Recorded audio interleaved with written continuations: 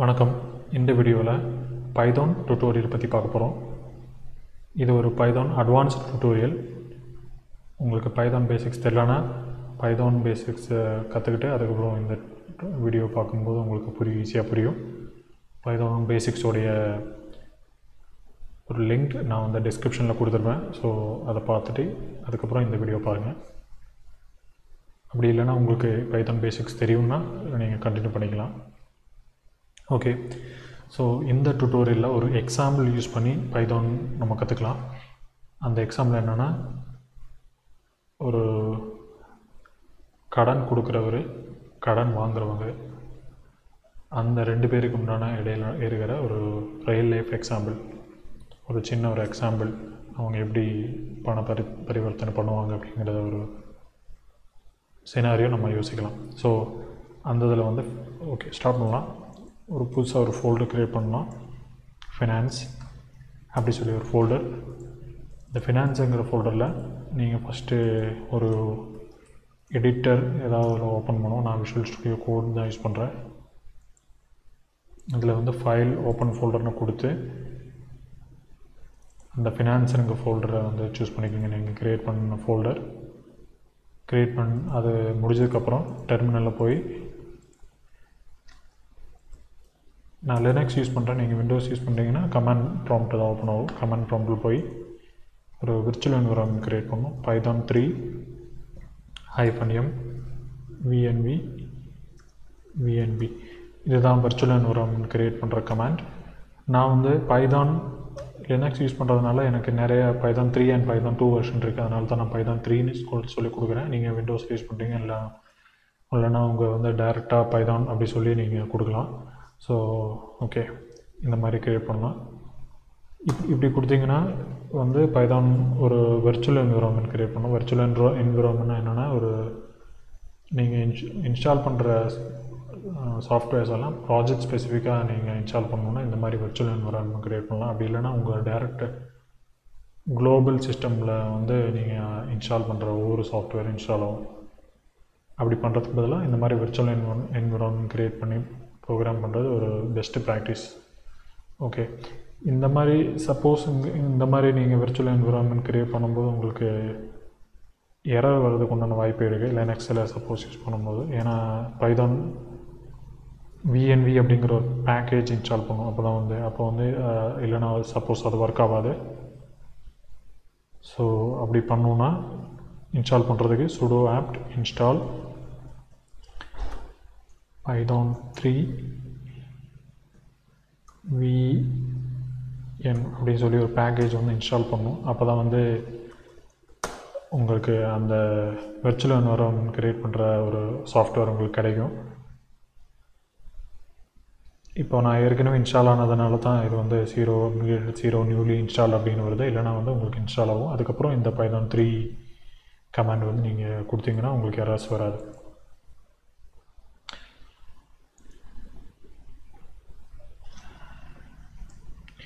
Okay, இது வந்து லினக்ஸில் வந்து விண்டோஸில் நீங்கள் எப்படின்னு பார்த்துங்க. விண்டோஸில் வந்து நான் டைரெக்டாக அது ஒர்க் ஆகும் தான் நினைக்கிறேன் நான். ஓகே, இப்போ வந்து நம்ம டெஸ்ட் டெவலப்மெண்ட் பார்க்க போகிறோம். டெஸ்ட் டெவலப்மெண்ட் என்னென்னா, ஃபஸ்ட்டு டெஸ்ட் எழுதுனதுக்கப்புறம் அதுக்கப்புறம் கோடிங் பண்ணுறது அதுதான் டெஸ்ட் டெவலப்மெண்ட். இந்த டெஸ்ட் டெவலப்மெண்ட் ஒரு பெஸ்ட்டு ப்ராக்டிஸ் சாஃப்ட்வேர் இண்டஸ்ட்ரியில். ஃபஸ்ட்டு டெஸ்ட் எழுதி அதுக்கப்புறம் அந்த டெஸ்ட்டுக்கு ஏற்ற மாதிரி நம்ம கோடிங் பண்ணுறது. ஸோ அந்த மாதிரி என்ன பெனிஃபிட்னா, உங்களுக்கு உங்கள் கோடு வந்து ரொம்ப சாலிடாக இருக்கும். எரர்ஸ் அண்ட் பக்ஸ் ரொம்ப கம்மியாக இருக்கும். அப்படி வர்றது வந்து ஆட்டோமேட்டிக்காக டெஸ்ட் பண்ணுறதுக்காக தான் இந்த டெஸ்ட் டெவலப்மெண்ட் அப்படி போடுறோம். மேனுவலாக டெஸ்ட் பண்ணுறதுக்கு பதிலாக நம்ம ஒரு கோடிங் எழுதி அந்த கோடு யூஸ் பண்ணி நம்ம டெஸ்ட் பண்ணுறது. ஓகே, இப்போ புதுசாக ஒரு ஃபைல் க்ரியேட் பண்ணுங்கள் டெஸ்ட் பண்ணுறதுக்காக.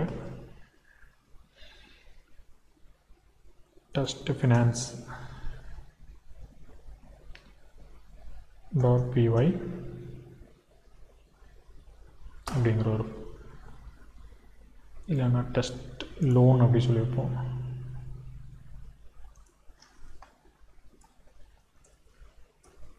Test loan.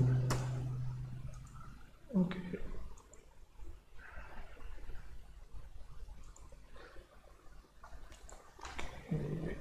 ஃபஸ்ட்டு இந்த விர்ச்சுவல் என்விரான்மெண்ட் க்ரியேட் பண்ணதுக்கப்புறம் okay fine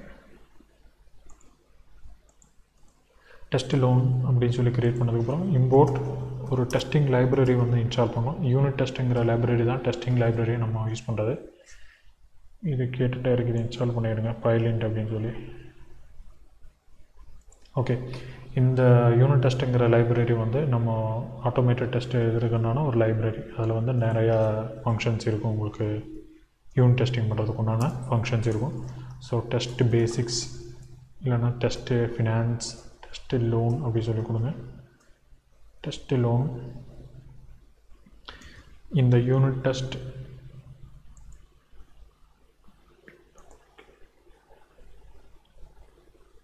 okay unit test dot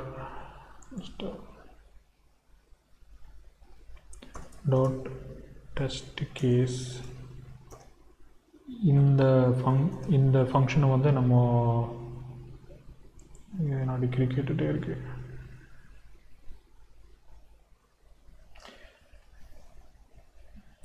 okay, இந்த டெஸ்ட்டு கேஸுங்கிற ஃபங்க்ஷனை வந்து நம்ம வந்து இன்ஹெரிட் பண்ணுறோம். இன்ஹெரிட் பண்ணுறதுன்னா இந்த டெஸ்ட் கேஸில் இருக்கிற எல்லா ஃபங்க்ஷனும் வந்து இதுக்கு நமக்கு அவைலபிளாக இருக்கும். அதான் இன்ஹெரிட் பண்ணுறது அப்படி சொல்லி. இது பேரண்ட் கிளாஸ், இது வந்து சைல்ட் கிளாஸ். அப்புறம் வந்து டெஸ்ட் பண்ணுறோம். ஃபஸ்ட்டு டெஸ்ட் என்னென்னா, நம்ம ஒருத்தர் வந்து கடன் கொடுக்குறேன்னா அவர்கிட்ட ஃபஸ்ட்டு நம்ம கேஷ் இருக்கான்னு பார்ப்போம். கேஷ் அந்த செக்கு தான் நம்ம பண்ண போகிறோம். டெஸ்ட்டு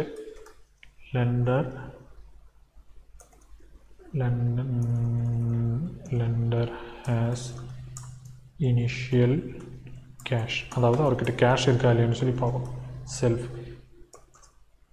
பைதான் ஆப்ஜெக்ட்ஸ் ஓரியன்டட் ப்ரோக்ராம்னா நீங்கள் வந்து செல்ஃபுங்கிற கமாண்ட் வந்து கொடுக்கணும். செல்ஃபுங்கிற கீவேர்டு வந்து ஒவ்வொரு மெத்தட்லேயும் வந்து கொடுக்கணும். அப்போ தான் நீங்கள் வந்து மற்ற மெத்தட்ஸ் யூஸ் பண்ண முடியும். அப்புறம் வந்து லெண்டருங்கிற ஆப்ஜெக்ட் வந்து க்ரியேட் பண்ணுவோம். லெண்டர் அப்படின்னு சொல்லி ஆப்ஜெக்ட் வந்து இன்ஸ்டாலேட் பண்ணுவோம். ஓகே, இது வந்து நம்ம ஃபஸ்ட் இம்போர்ட் பண்ணுவோம் ஃப்ரம் லோன்கிற கிளாஸ் நம்ம வந்து க்ரியேட் பண்ணல. லோன்கிற ஃபைல் வந்து ஆனால் வந்து ஃபஸ்ட்டு டெஸ்ட்டு டெவலப்மெண்ட்டில் ஃபஸ்ட்டு நம்ம ஃபஸ்ட்டு எழுதி அதுக்கப்புறம் தான் நம்ம வந்து கோடிங் பண்ணுவோம். நான் ஏற்கனவே சொன்ன மாதிரி இப்போ வந்து இந்த 3 கிளாஸ் நமக்கு தேவைப்படுது. லெண்டர், போரோவர், அப்புறம் அதுக்கு ஒரு பேரண்ட் கிளாஸ், யூசருங்கிற ஒரு பேரண்ட் கிளாஸ் வைக்க போகிறோம். இதெல்லாம் நம்ம இனிமேல் தான் க்ரியேட் பண்ண போகிறோம். ஆனால் ஓகே, முதல்ல டெஸ்ட் எழுதுகிறோம். ஓகே, ஃபஸ்ட்டு லெண்டருங்கிற ஆப்ஜெக்ட் வந்து க்ரியேட் பண்ணோம். லெண்டருங்கிறது கடன் கொடுக்குறாரு, விஜய்ங்கிற ஒருத்தர் தான் கடன் கொடுக்குறாரு. ஸோ அந்த விஜய்ங்கிற பேரில் வந்து ஒரு லெண்டர் ஆப்ஜெக்ட் க்ரியேட் பண்ணோம். க்ரியேட் பண்ணதுக்கப்புறம் அந்த விஜய்கிட்ட வந்து அவர்கிட்ட இனிஷியல் சம் கேஷ் இருக்கா இல்லைன்னு சொல்லி பார்க்கணும். ஓகே, ஸோ இனிஷியல் கேஷ் வந்து நம்ம செகண்ட் ஆர்குமெண்ட் வேணால் வச்சுக்கலாம். 5000 அப்படி சொல்லி வச்சுக்கலாம். இந்த இனிஷியல் கேஷ் இல்லைனா இது வேண்டாம், இது அவர்கிட்ட டிஃபால்ட்டாகவே ஒரு லெண்டர்னால் இவ்வளோ பணம் இருக்கும்னு சொல்லி நம்ம வச்சுக்கலாம். அடுத்தது okay, self dot assert equal. So இந்த செல்ஃப் டாட் அசர்ட் ஈக்குவலுங்கிறது இந்த பேரண்ட் கிளாஸ், அதாவது யூனிட் டெஸ்ட் டாட் டெஸ்ட் கேஸுங்கிற கிளாஸில் இருக்கிற ஒரு மெத்தட். இந்த மெத்தட் என்னென்னா எதுக்குன்னா, நீங்கள் வந்து கம்பேர் பண்ணிக்கலாம். நீங்கள் வந்து விஜய்கிட்ட வந்து ஒரு 5000 ருபீஸ் இருக்குது அப்படின்னு சொல்லி ஒரு அசம்ஷன் வச்சுருக்கீங்க. அந்த அசம்ஷன் ரைட் ஆர் ராங் அப்படிங்கிறத வந்து ரைட்டாக ராங்கா இல்லைன்னு அப்படின்னு நம்ம டெஸ்ட் பண்ண முடியும். அதை எப்படி டெஸ்ட் பண்ணுறதுன்னு சொல்லி பார்க்கணும். Self dot assert equal lender dot cash 5000. So இந்த ஆள்கிட்ட 5000 ருபீஸ் இருக்குதுன்னு சொல்லி நம்ம டெஸ்ட் பண்ணுறோம். அடுத்த டெஸ்ட் என்னென்னா, இவரால் கடன் கொடுக்க முடியும். 5000 ருபீஸ் இருக்குது விஜய்கிட்ட, ஆனால் வந்து இவர் கடன் கொடுக்க முடியுமா மற்றவங்களுக்கு அப்படின்னு சொல்லி ஒரு டெஸ்டிங் நம்ம பண்ணோம். அந்த எப்படி டெஸ்ட் பண்ணுறோன்னு சொல்லி பார்ப்போம். அடுத்த டெஸ்ட்டு லெண்டர் கேன் லெண்ட் மணி, இவர் கடன் கொடுக்க முடியுமா. ஸோ அப்படி ஒரு ஃபங்க்ஷன் மறுபடியும் லெண்டருங்கிற ஆப்ஜெக்ட் க்ரியேட் பண்ணும். ஏன்னா ஒவ்வொரு டெஸ்ட் மெத்தடுக்கும் ஒவ்வொரு தடவை நீங்கள் இந்த மாதிரி க்ரியேட் பண்ணும். ஏன்னா பழைய ஆப்ஜெக்ட்ஸ் வந்து இதில் வராது. ஓகே, லெண்டர் க்ரியேட் பண்ணியாச்சு. அடுத்தது போரோவர் க்ரியேட் பண்ணும். ஒரு போரோவர் வேணும் இல்லையா, கடன் கொடுக்கறதுக்காக ஒரு ஆள் வேணும், கடனாளி. போரோவர், இதுக்கு வந்து மேபி அஜித்னு சொல்லி ஒரு பேர் இருக்கும். அஜித்னு சொல்லி ஒருத்தர் தான் கடன் வாங்குறாரு. ஓகே, இப்போது லெண்டர் டாட் லெண்டு கணம் லெண்ட் ஒரு 1000 ருபீஸ் கொடுக்குறாரு. யார்கிட்ட? போரோவர்கிட்ட. போரோவர்கிட்ட பணம் கொடுத்தாச்சு. ஓகே, இப்போ வந்து விஜய் வந்து அஜித் கிட்ட ஒரு 1000 ருபீஸ் கொடுத்தாச்சு. கொடுத்ததுக்கப்புறம் விஜய்கிட்ட மிச்சம் எவ்வளோ இருக்கும்? 5000 minus 1000 4000 ருபீஸ். ஸோ அந்த 4000 ருபீஸ் விஜய்கிட்ட இருக்கா இல்லையான்னு நம்ம செக் பண்ணணும். Okay, self dot asset equal lender dot cash மிச்சம் இருக்கிற அமௌண்ட் 4000 ருபீஸ் இருக்கான்னு சொல்லி டெஸ்ட் பண்ணுறோம். ஸோ இப்படி எதுக்காக நம்ம ஓனாக டெஸ்ட் பண்ணுறோன்னா, இப்படி தான் நம்ம ப்ரோக்ராம் வந்து கரெக்டாக இருக்கா இல்லையா அப்படிங்கிறத செக் பண்ணுவோம். இது வந்து ஆட்டோமேட்டட் டெஸ்டிங்னு சொல்லுவோம். அதாவது automated testing, unit testing. So இது எதுக்காக பண்ணுறோன்னா, நீங்கள் மேனுவல் டெஸ்டிங் வந்து அவாய்ட் பண்ணலாம். நீங்கள் வந்து ஃப்யூச்சரில் வந்து கோடிங் வந்து எடிட் பண்ணுறீங்க, ரொம்ப எடிட் பண்ணுறீங்கன்னா ஒவ்வொரு தடவையும் நீங்கள் சேஞ்சஸ் பண்ணும்போது ஒவ்வொரு தடவையும் டெஸ்ட் பண்ண வேண்டியதாக இருக்கும் மேனுவலாக. ஸோ அப்படி மேனுவலாக டெஸ்ட் பண்ணுறதுக்கு பதிலாக இந்த மாதிரி ஆட்டோமேட்டட் டெஸ்ட் பண்ணிட்டீங்கன்னா இது வந்து உங்களுக்கு காட்டி கொடுத்துரும் எங்கேயாவது பிரச்சனை இருக்குன்னா. ஓகே, நீ அடுத்த டெஸ்டிங் என்னென்னா, இப்போ போரோவர்கிட்ட கடை கொடுத்தாச்சு. அந்த போரோவர் வந்து திருப்பி கொடுக்கணும் இல்லையா. அப்புறம் இப்போ விஜய் வந்து அஜித் கிட்ட கடன் கொடுத்தாச்சு. எப்படி கடன் கொடுப்பாரு? அஜித்துக்கு மேலே இருக்கிற ஒரு நம்பிக்கையில் கொடுப்பாங்க. ஓகே, இவர் கடன் கொடுத்தா திருப்பி கொடுப்பாரு அப்படிங்கிற ஒரு நம்பிக்கையில் தான் கொடுக்க முடியும். ஸோ அந்த அப்படி கொடுக்க முடியுமா அப்படி சொல்லி டெஸ்ட் பண்ணுவோம். கொடுப்பாரா, அப்படி கொடுக்கறதுக்கு வழி இருக்கா அப்படி சொல்லி டெஸ்ட் பண்ணுவோம். Test போரோவர் can repay money with interest.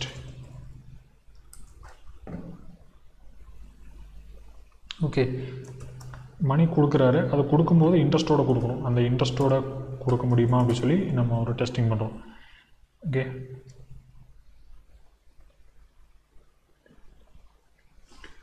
இப்போது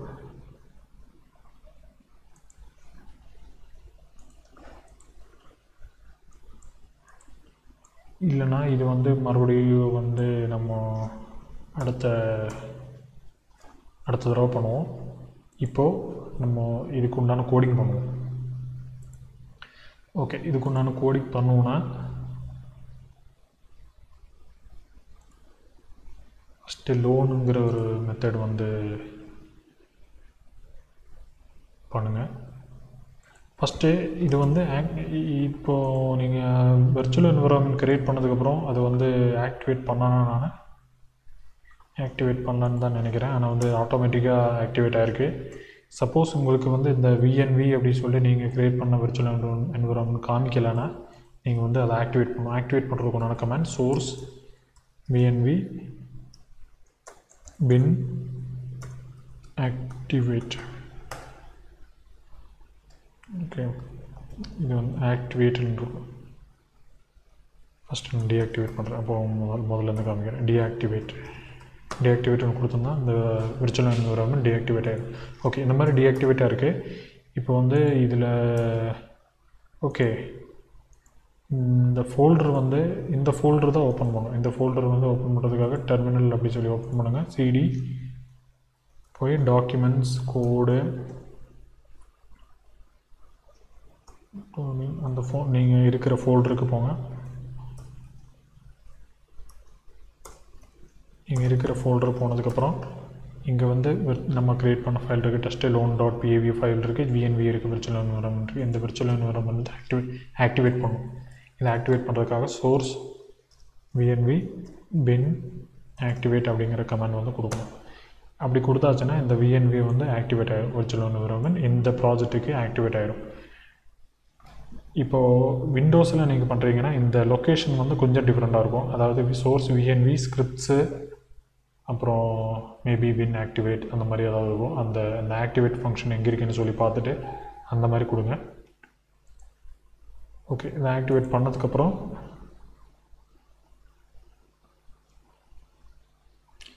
ஃபைன். இது வந்து லோனுங்கிற புதுசாக நம்ம கோடிங் ஆரம்பிப்போம். நம்மளுடைய கோடிங் loan.py அப்படிங்கிற ஃபைலில் வந்து க்ரியேட் பண்ணி அந்த loan.pyங்கிற ஃபைலில் வந்து நம்ம கோடு கிளாஸ் யூஸ் பண்ணுவோம். ஃபஸ்ட்டு ஒரு பேரண்ட் மெத்தட் பண்ணுங்கள். பேரண்ட் மெத்தட் க்ரியேட் பண்ணுங்கள். Parent class actually parent class create பண்ணதுக்கப்புறம் இதோடைய கன்ஸ்ட்ரக்டர் க்ரியேட் பண்ணுவோம். கன்ஸ்ட்ரக்டர்னால் ஒன்றும் இல்லை, $_init அப்படிங்கிற ஒரு மெத்தடில் தான் ஸ்டார்ட் ஆகும். செல்ஃப்னு இருக்கும். க்ரியேட் பண்ணுங்கள். இந்த கன்ஸ்ட்ரக்டர்னால் என்னென்னா, நீங்கள் வந்து ஒரு ஆப்ஜெக்ட் வந்து ஒரு க்ரியேட் பண்ணுறீங்க. ஒரு கிளாஸிலேருந்து ஒரு ஆப்ஜெக்ட் க்ரியேட் பண்ணிங்கன்னா அந்த ஃபஸ்ட்டு கால் ஆகிற மெத்தட் வந்து இந்த கன்ஸ்ட்ரக்டர் மெத்தடாக இருக்கும். அப்போது நீங்கள் ஃபஸ்ட்டு வந்து ஆப்ஜெக்ட் க்ரியேட் பண்ணும்போது என்னென்ன நடக்கணுங்கிற விஷயங்கள்லாம் வந்து இந்த கன்ஸ்ட்ரக்டர் மெத்தட்குள்ளே நீங்கள் கொடுத்துக்கலாம். ஓகே, ஃபஸ்ட்டு அப்புறம் நேம் ஃபஸ்ட்டு நம்ம கொடுக்கணும். ஒரு யூசர் க்ரியேட் பண்ணும்போது நேம் கொடுக்கணும். self.name = நேம், அந்த நேம் வந்து அசைன் பண்ணிக்கோங்க. அப்புறம் நம்ம வந்து நம்மளுடைய ஒரு சப்ஜெக்ட்ஸ் வந்து க்ரியேட் பண்ணுவோம். லெண்டருங்கிற ஒரு மெத்தட். இது வந்து யூசருங்கிற ஒரு இந்த கிளாஸை வந்து இன்ஹெரிட் பண்ணிக்கலாம். அப்போது இந்த யூசருங்கிற கிளாஸில் இருக்கிற இந்த init மெத்தட் வந்து இதுக்கும் யூஸ் ஆகும். ஆட்டோமேட்டிக்காக இன்ஹெரிட் ஆகிடும். ஓகே, ஆனால் வந்து இதில் இருக்கிற ஒன்று விஷயம் என்னென்னா, நேம் மட்டும் இன்ஸ்டலேட் பண்ணால் போதும் இல்லையா. நேம் செல்ஃபு நேம் வேணும். Okay, self. ஓகே, இந்த லெண்டர்கிட்ட வந்து கொஞ்சம் கேஷ் இருக்கணும் இல்லையா. லெண்டர் self.cash = 5000 அப்படி சொல்லி கொடுப்போம். அப்புறம் வந்து self.name = நேம்னு சொல்லி கொடுக்கணும். ஆனால் வந்து அந்த மாதிரி கொடுக்க தேவையில்லை. ஏன்னா இது நீங்கள் யூஸர் வந்து நீங்கள் இன்ஹெரிட் பண்ணுறீங்க. ஸோ இதோடைய பேரண்ட் கிளாஸோடைய கன்ஸ்ட்ரக்டர் வந்து நீங்கள் ரீயூஸ் பண்ணிக்கலாம். செல்ஃப் இல்லை, சூப்பர்னு சொல்லி கொடுத்தீங்கன்னா இதோடைய பேரண்ட் கிளாஸ் வந்து கால் ஆகும். இந்த லெண்டருங்கிறது ஒரு சைல்டு கிளாஸ், யூசருங்கிறது பேரண்ட் கிளாஸ். நம்ம யூசர்லேருந்து லெண்டர் வந்து இன்ஹெரிட் பண்ணுறோம். ஓகே, இப்போ super._init அப்படின்னு சொல்லி கொடுக்குறோம். கொடுத்ததுக்கப்புறம் நேம் அப்படி சொல்லி கொடுக்குறோம். அப்போ வந்து அந்த நேம் வந்து இன்ஹெரிட் ஆகிடும். ஓகே, இப்போது லெண்டர்கிட்ட கேஷ் அசைன் பண்ணியாச்சு, லெண்டருக்கு பேர் கொடுத்தாச்சு. Okay, fine.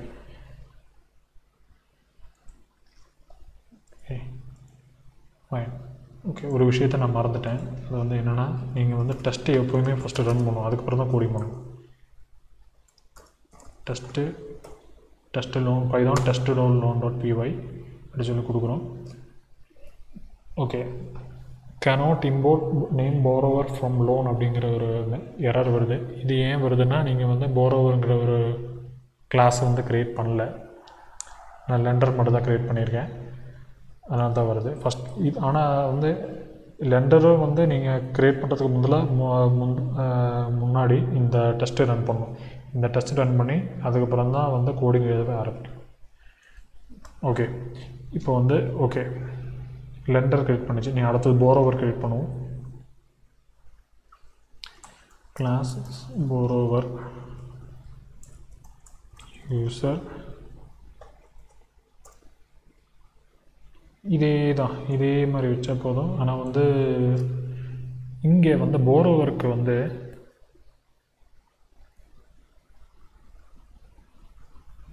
கேஷ் வேணும் இல்லையா. எவ்வளோ கேஷ் கொடுக்கலாம்? ஒரு 0. borrow கிட்ட ஒரு 0 rupees தான் இருக்குது முதல்ல.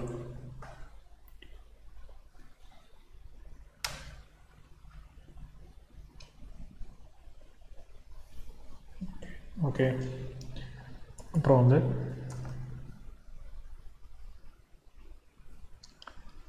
மறுபடியும் டெஸ்டிங் ரன் பண்ணுவோம். இப்போ என்ன ஆகுதுன்னு பார்ப்போம். ஃபைல் ஆட்டோ சேவ்னு கொடுத்துருக்கேன், அதனால் ஆட்டோமேட்டிக்காக சேவ் ஆகும் ஃபைல்ஸ் எல்லாம்.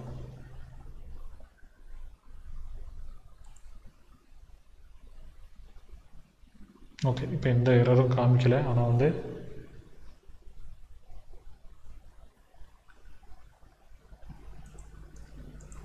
நம்ம கோடிங் பண்ணல. ஓகே,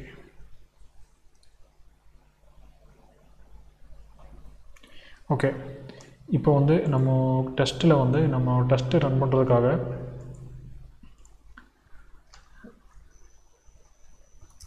இந்த டெஸ்ட் முதல்ல ரன் பண்ணுறோம். If name is equal to மெயினாக இருந்துச்சுன்னா unit test dot main. Okay, இதுதான் டெஸ்ட்டு ரன் பண்ணுறதுக்கான மெத்தட்.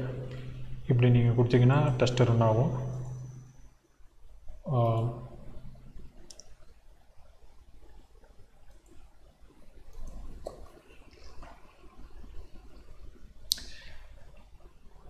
இப்போது இது எதுக்காக நான் அந்த மாதிரி name is equal to main அப்படின்னு சொல்லி கொடுத்துருக்கேன்னா, இந்த ஃபைல் தான் டைரெக்டாக கால் பண்ணுறாங்களா, கமாண்ட் லைன்லேருந்து கால் பண்ணுறாங்களா அப்படின்னு தெரிஞ்சுக்கிறதுக்காக தான் இந்த வந்து name is equal to main அப்படி சொல்லி கொடுத்துருக்கேன். இந்த மாதிரி கொடுக்கும்போது இந்த ஃபைல் ரன் ஆகும்.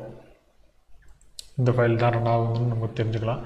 இந்த ஃபைல் தான் டைரெக்டாக கால் பண்ணுறாங்கன்னு தெரிஞ்சுக்கலாம். இந்த ஃபைல் டைரெக்டாக கால் பண்ணும்போது யூனிட் டெஸ்ட் டாட் மெயின் அப்படி சொல்லி நம்ம இதோடைய யூனிட் டெஸ்ட் வந்து ரன் பண்ணுறோம். இப்போ வந்து அந்த மறுபடியும் அந்த யூனிட் டெஸ்ட்டை வந்து ரன் பண்ணி பார்க்கலாம். python test1.py அப்படிங்கிற ஃபைல். ஓகே, இது வந்து ரன் ஆகிருக்கு. 2 டெஸ்ட் வந்து ரன் ஆகிருக்கு, ஃபெயில்டு ஆகிருக்கு. ஏன்னா lender object has no attribute lend, அதாவது லெண்டரால் கடன் கொடுக்க முடியல. ஏன்னா நம்ம கடன் கொடுக்குற மெத்தட் வந்து நம்ம இன்னும் ரைட் பண்ணல, ஜஸ்ட்டு வந்து இந்த கன்ஸ்ட்ரக்டர் க்ரியேட் பண்ணி தான் வச்சுருக்கோம். பேசிக்கான ஃபங்க்ஷனாலிட்டி தான் நம்ம கொடுத்துருக்கோம். இப்போது அதை நம்ம பண்ணுவோம், அந்த இது வந்து ரைட் பண்ணுவோம். def lend அப்படிங்கிற ஒரு ஃபங்க்ஷன். லெண்டில் வந்து 2 மெத்தட் இருக்குது. ஒன்று முதல்ல அமௌண்ட்டு, அப்புறம் போரோவர். ரைட், இது வந்து நம்ம லெண்டு அமௌண்ட்டு போரோவர் ரெண்டும் கொடுக்கணும்.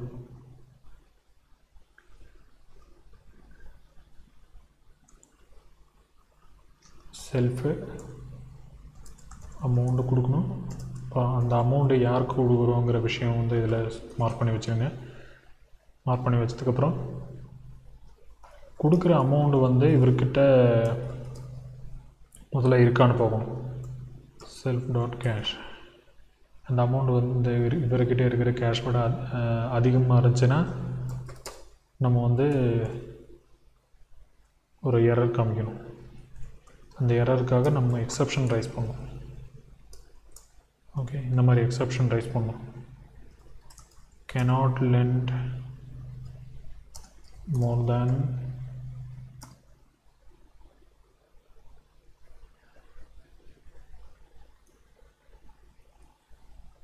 the amount is too much.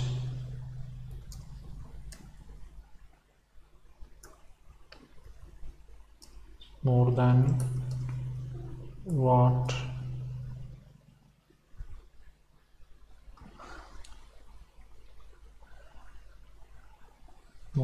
what is available. Amount வந்து இருக்கிற அமௌண்ட்டை விட அதிகமாக அமௌண்ட் இருக்கு, அதனால் வந்து அது இந்த லிண்டு வந்து கொடுக்க முடியாது அப்படின்னு சொல்லி ஒரு எரர். அப்புறம் borrower டாட் கேஷ். அப்புறம் கொடுத்த கேஷ் வந்து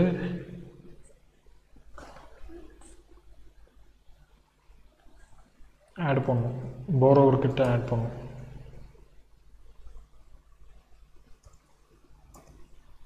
ஓகே, இந்த அமௌண்ட் வந்து borrower கொடுத்தாச்சு. இனி வந்து மறுபடியும் டெஸ்ட் பண்ணலாம்.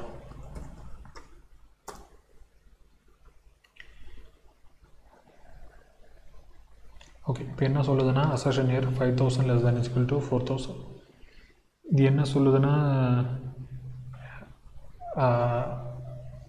லெண்டர் வந்து போரோவருக்கு மணி கொடுத்தாச்சு, ஆனால் போரோவருக்கு மணி கொடுத்தாச்சு, ஆனால் லெண்டரோடைய அமௌண்ட் வந்து கம்மி ஆகலை. கரெக்டு தானே? 5000லேருந்து ஒரு 1000 கொடுத்தாச்சுன்னா மிச்சம் வந்து 4000 தானே இருக்கணும், மறுபடியும் 5000 இருக்கக்கூடாது. அப்போ வந்து நம்ம அதை பண்ணணும். Self dot cash minus equal to amount. அந்த அமௌண்ட்டு வந்து லெண்டர்கிட்ட வந்து மைனஸ் பண்ணி போரோவுடைய அமௌண்ட் வந்து இன்க்ரீஸ் பண்ணணும். ரைட்டா? இப்போ வந்து மறுபடியும் டெஸ்ட் பண்ணுங்கள். ஓகே, இந்த ஃபைல் வந்து 2 டெஸ்ட் வந்து ரன் ஆகிருக்கு, கரெக்டாக ரன் ஆகிருக்கு. ஓகே,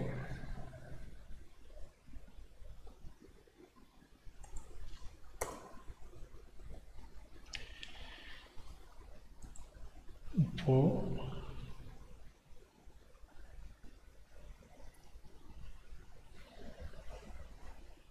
என்ன எரர் சொல்லுது? Loan dot user imported but not user தேவையில்லை, எடுத்துடலாம்.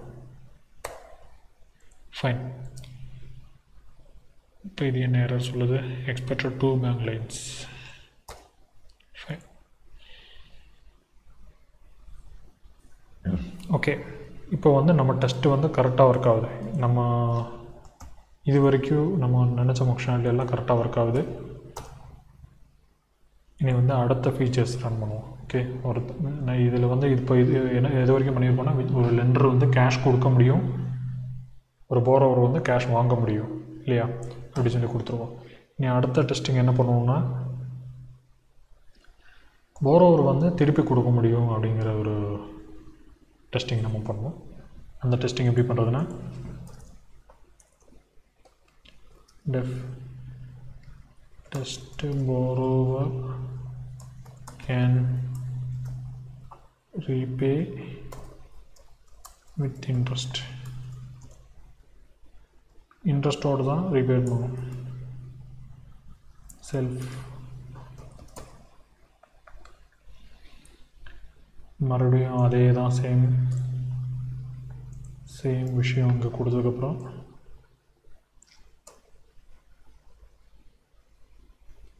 மறுபடியும் ஒரு லெண்டர் டாட் லெண்டர். இப்போ ஒரு 1000 கொடுக்குறதுக்கு மேலே ஒரு 2000 கொடுப்போம் போரோவர்கிட்ட.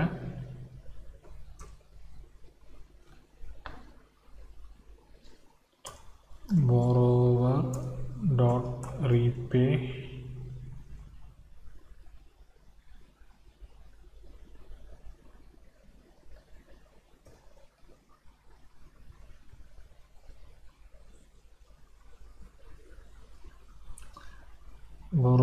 ரீபே ஒரு 2000 ரீபே பண்ணுவோம் அவர்கிட்ட.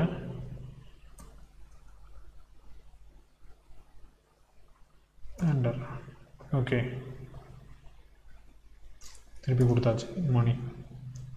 Self dot asset equal போரோவர் dot cash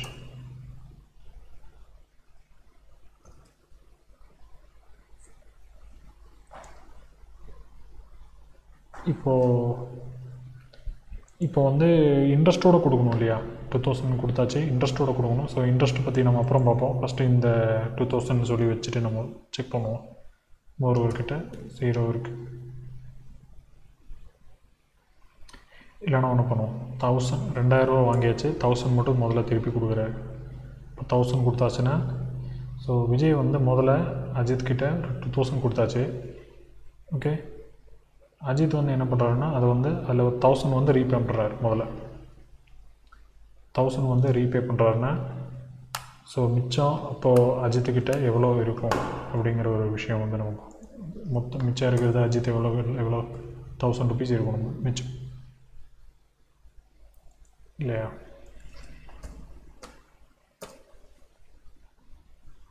okay, இது வந்து கரெக்டாக சொல்லுது, போரோவர்கிட்ட ரீபேங்கிற ஒரு மெத்தட் இல்லைன்னு. ஸோ அதை நம்ம க்ரியேட் பண்ணுவோம்.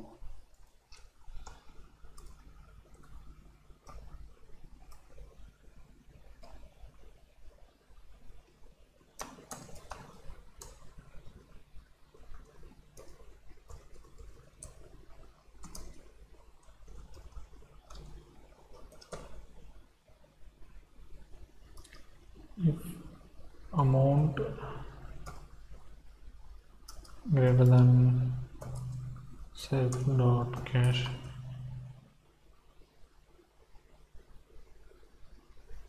இந்த மாதிரி இருக்குன்னா சேம் டெஸ்ட்டை வந்து இவருக்கும் வைக்கணும். ஏன்னா இருக்கிற காசை விட அதிகமாக கொடுக்க முடியாது. cannot repay more than what is available அப்படிங்கிற ஒரு அமௌண்ட் வச்சாச்சு. அடுத்தது இன்ட்ரெஸ்ட்.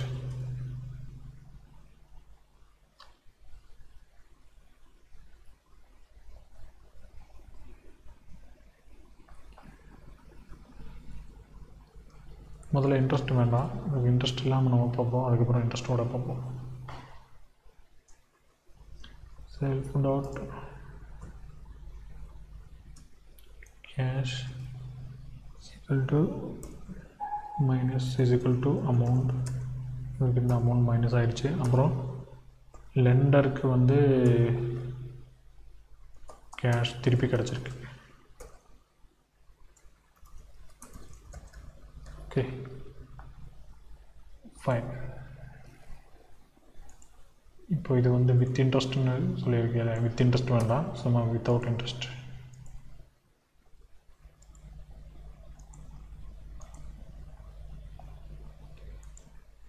ஃபைன். மறுபடியும் இன்ட்ரெஸ்ட் ரன் பண்ணுவோம். பாஸ் ஆகுதானே? ஓகே, பாஸ் ஆகிருக்கு.